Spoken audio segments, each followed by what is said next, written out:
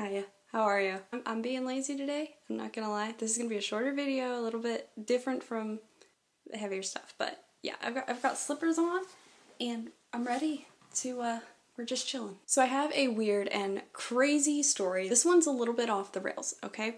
But also heartwarming, like it's really weird, and you'll see what I mean. This is a story about an experiment by a very ambitious inventor who worked with the help of his grandfather to recreate a walking, talking model of consciousness of a dead person, using the media collected and formed throughout the person's life. Who was that person? His grandfather. Суть эксперимента следующая. Что будет, если загрузить, то есть все, что говорил дедушка, загрузить в робота, и будет ли робот осмысленно отвечать на вопросы? This is the story of Alexander Osipovich. Sorry, I have no excuse. Who kind of looks, okay, he looks like Lip from Shameless a little bit, right? Kind of, at least like a little, right? Jeremy Allen White. Do you see it? I had never heard of this story, and when I found it, I was like, this is the most fascinating thing. I just want to talk about it like immediately. Как ты и говорил, ни шагу назад, только вперед. Точно. Это первое, что говорю. А у нас кот научился двери открывать на улицу. Хулиган. So cool. You do need to be a little bit forgiving with me because all of his videos are in Russian, as well as the majority of any articles covering this are also in Russian. I did my best, so bear with me. There is a language barrier here that I did have to work around, but I think everything should be pretty much right. So let's get into it. What if death were no longer permanent? What if it was more like a transition from one state to another? I mean, what is death without a loss of life? Death is a loss of life if life is preserved or protected. Alexander was born in the city of Krunger, I did it again, in Russia, and being a young boy in 1984, he absolutely loved the Terminator movies. Loved them, hands down, big fan of the Terminator movies. Но тебе же вначале не нравилось, что робот выглядит как Терминатор. Главная идея у меня была не сам Терминатор, предположим, этот скелет. Мне вот даже в какой-то мере это не нравилось. Ну, мне, конечно, сейчас растерзается, а мне почему не нравится. Я доволен очень. And who doesn't like the Terminator movies? But especially like a young boy, he was their biggest fan, right? And he was fascinated by the Terminator. He wasn't like afraid of it, he was fascinated by it. He was watching a video interview with the creators of the movie. This was James Cameron's Terminator. And basically he found out something that would not only inspire him profoundly, but absolutely change the course of his life forever. The problem with the Terminator is that it's confined to the fictional. It is limited to the bounds of James Cameron's imagination, and Alexander wanted to change that. He learned that you can build the real whole Terminator in real life for yourself, your own little Terminator. All you need is the blueprints of the endoskeleton. Now, Alexander lived with his grandfather, and they were super close. His grandfather's name was Nikolai, and he worked as a designer. He had a factory in town making engines, like designing engines for like military equipment and stuff like that.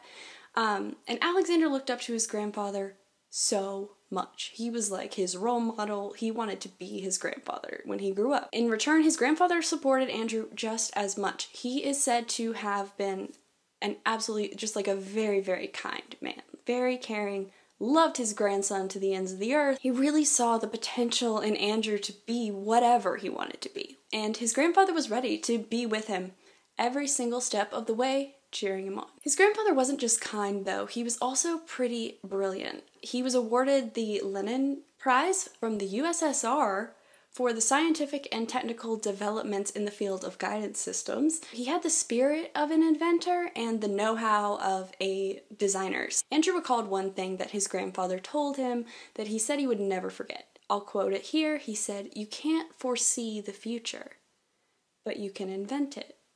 Not only did Andrew never forget this, he lived by this. And he invented something extremely special, with some admittedly really terrifying implications, but he invented something absolutely unbelievable, never been done before. He started when he was young, with his grandfather's help. So, learning about the industry his grandfather worked in, he gained an interest in all of the same things that his grandfather had, encouraged and shown him. And then he started college studying programming, and while doing so, he started writing a program. In 2009, he began writing the program for the first Terminator. He was building its brain. So it took from 2009 until 2011 for the brain to be far enough along that he felt he was at a point where he could start working on the actual being itself, the body, right?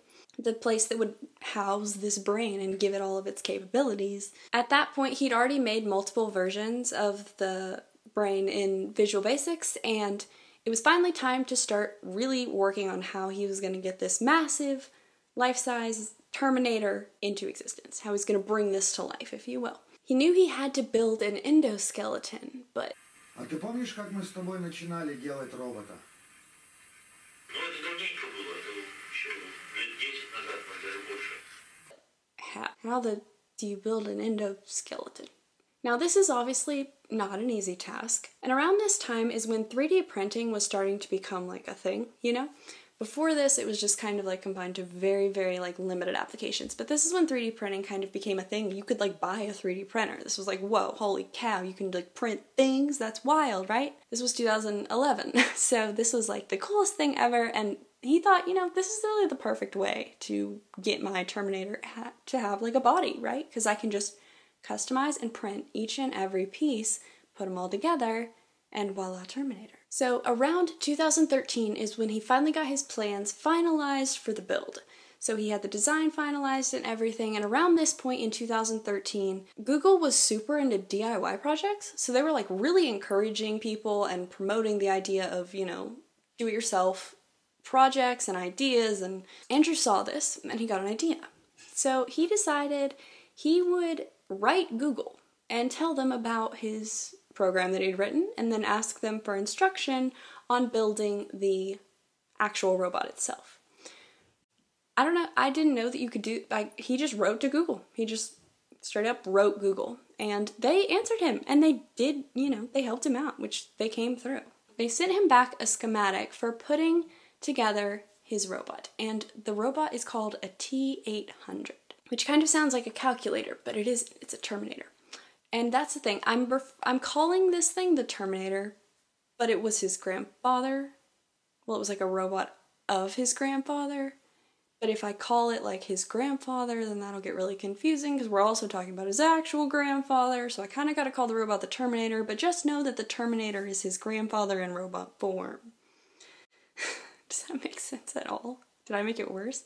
This schematic was detailed. It was well thought out, including even the exact positions of the actuators and where they would need to be able to like move the limbs of the robot and make it walk or move its arms. And this was perfect because now he could just, all he had to do was get a 3D printer and then get started making each and every part of the T-800. So then he went on to design and print each and every piece of the Terminator.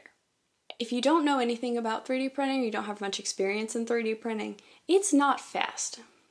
Even by today's standards, it takes a while, right? So back in 2013, it took a long time, a very long time to print like even small things. It didn't matter, it takes a long time. Still does, but less. So it actually ended up taking 4 years for him to get each and every piece of this robot printed off fully. 4 years in, he finally got everything printed out. I can't even imagine being able to like stay on a project that long. Wow, impressive. So it took 4 years, but eventually he peeled off the last piece off that print bed, assembled it onto the robot, and he was finally done with this body, right? He's finally done. The problem though was that he couldn't find actuators that were strong enough to power the Terminator's limbs, so it was wheelchair bound, unfortunately. But not any less intimidating, arguably more intimidating. On the inside, he was way, way, way more than just intimidating. This is when things turned dark really quick. This was 2017. This was the year that he finally managed to assemble each and every part of this massive, intricate project. And it turned devastating because there was a fire. And the Terminator, unfortunately, was destroyed in the fire. 10 years of hard work and just the details and the everything, and it was just, not to mention his grandfather at this point was 90 years old, and he was just left with nothing. He was left with nothing. And he never saw this coming. I mean, that's just not really something you expect, right? You spend your whole life basically building this robot. You don't expect it to get destroyed in a fire. That's horrible. Now, the last 10 years, gone, and he had nothing.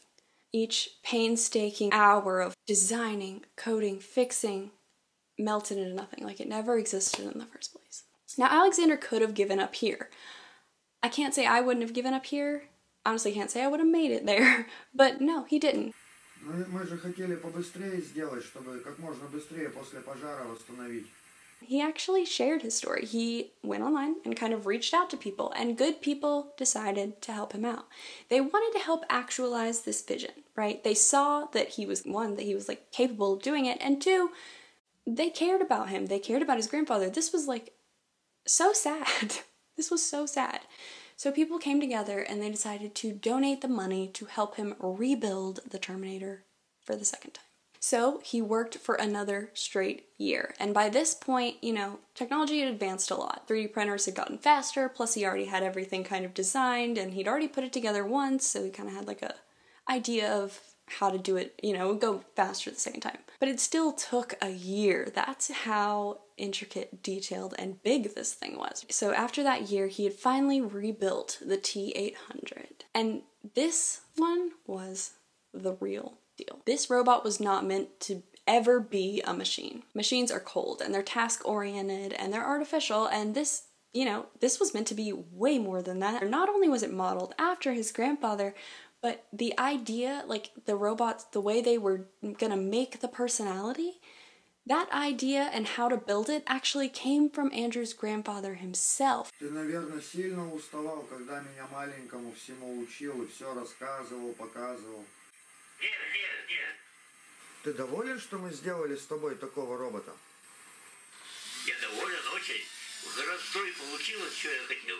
Я хотел, чтобы что-то получить, вот сделать. Но я уже не смог сделать, то, что он сделал. За меня сделал. Andrew's grandfather, he's the one that suggested, why don't we take the videos we have of, you know, me and you talking and digitize and then upload them into this brain, right? This Terminator brain. So they did. Andrew went through and he digitized each and every video, came up with over 7 hours of footage in total with his grandfather that he could then upload into the mind of the robot. This would become the robot's first memories. The brain is composed of a complex neural network with the ability to learn, to understand, and to remember. So he says, the neural network in the robot recognizes phrases spoken by the person, assigns a text marker to each word, and then puts the phrases back together depending on the result given by the knowledge base for the answer. If there are enough words to answer my question, the program creates a new sentence from those words, even if they were not previously spoken by my grandfather.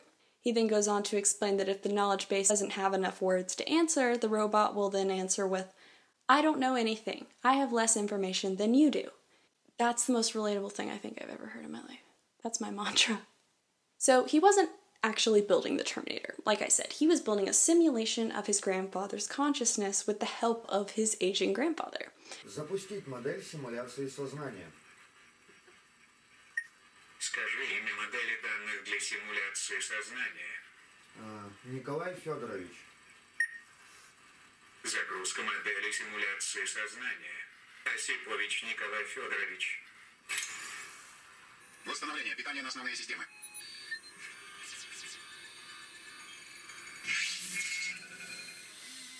Дедушка, Я слушаю.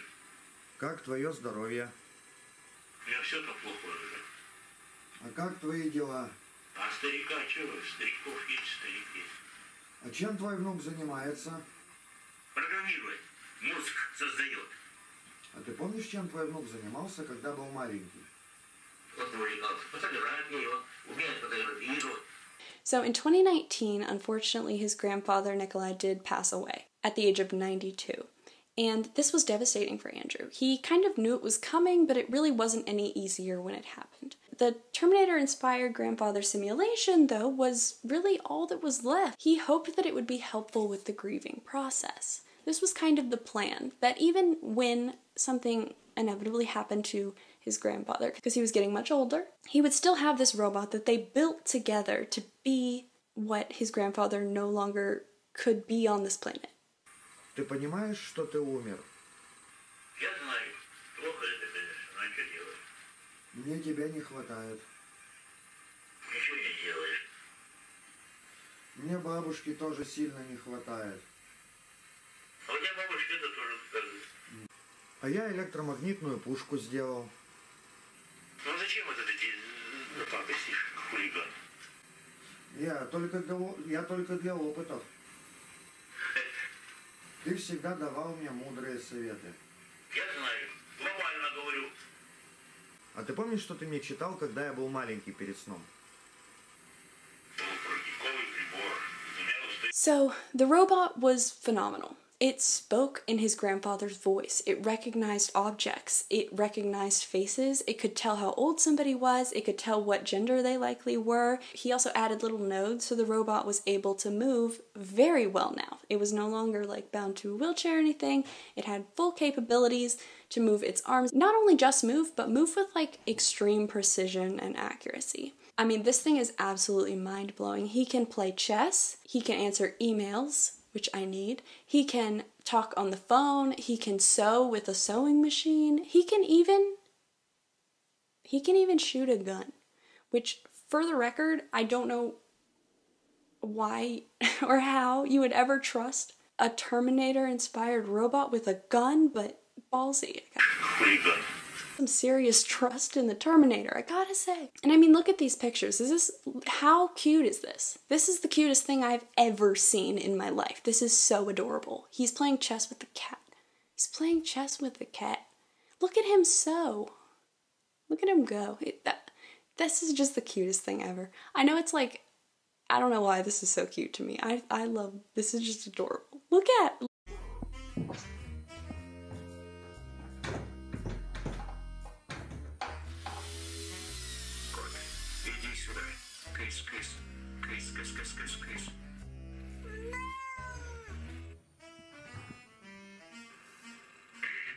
So cute. Am I weird? I feel like I'm really weird. But look at him play with the cat.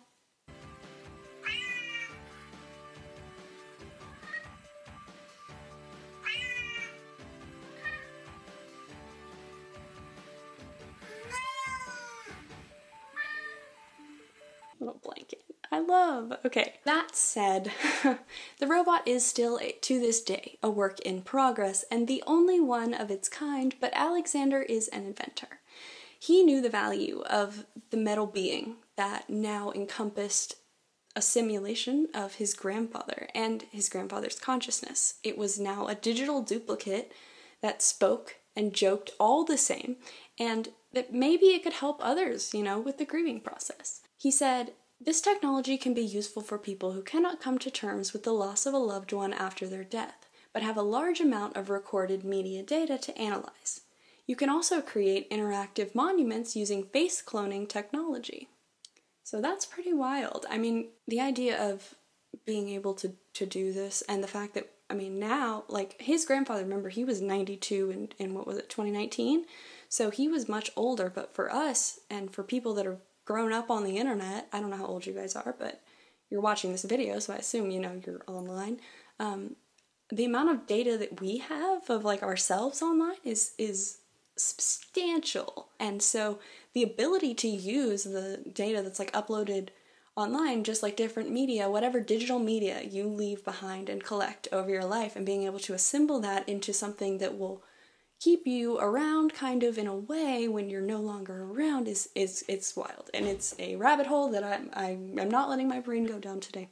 That said, I think this is a really heartwarming story. I think it's really, really sweet, and I think if you're sad, just look at this robot. Just look at him. А я от всех представителей кремниевой формы жизни хочу пожелать вам верить в себя. Оглянитесь вокруг. Самолеты, космические корабли, громадные здания и поезда. И даже я. Все это дело рук человека. Самое главное — поверить в себя, и все двери перед вами будут открыты. Поверьте мне, ведь это сказал я. Джон Генри, Терминатор. Plus the fact that his grandfather helped him build this just makes my heart warm. So that's really it. This was a shorter video. This was a lot more lighthearted than what I've been talking about recently. So thank you for watching. As far as the replica videos go, if anything substantial or happens that like would warrant a video, I will make it and I will cover it. I am going to keep up with that situation and follow that situation. So if you're interested in following all of that replica stuff, definitely subscribe. If you like this kind of content, subscribe also, okay? Yeah. Thank you for watching. I really, really appreciate it. You are the best, and please be safe out there.